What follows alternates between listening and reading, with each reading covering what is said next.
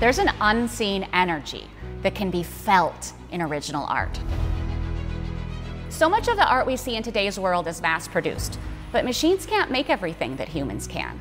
There is a life force that flows through original handmade art. Hi, I'm Brooke Harker. I'm an artist based in Los Angeles. I paint one-of-a-kind originals, cityscapes, and coastal scenes. Basically, I make portals on canvas that depict locations around the world. These paintings bring a lot of energy and color into living spaces.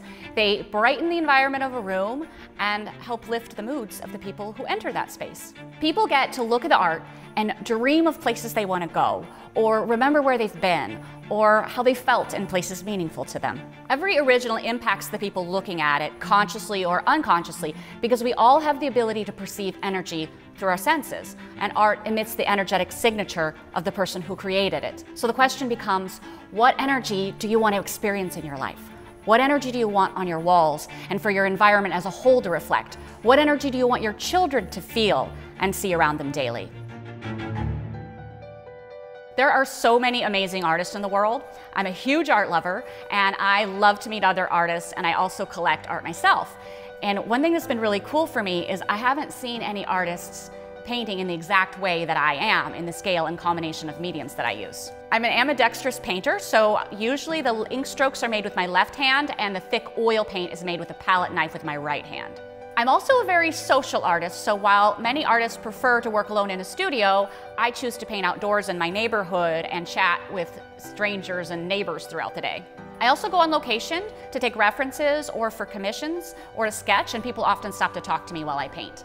Meeting new people and hearing about their lives is a perk for me because what inspired these paintings in the first place, a love of travel, was always rooted in a deep love of people and other cultures. Hearing different perspectives and sharing stories helps create compassion, and that's something I value deeply and intend for my work to contribute to. Our personal and professional spaces are a reflection of how we see ourselves and what we value. Art is so often considered a luxury, but when a person buys art, it isn't just about whether they value the art or not. It's about whether they value themselves. You are the only person in the whole world who is you. And when you really have reverence for that, it becomes easier to be willing to invest in things that help you feel good about yourself. If a piece of original art lifts your state of mind in an instant, then that art is an investment in your well-being, and that filters into every area of your life, your work, your health, your relationships.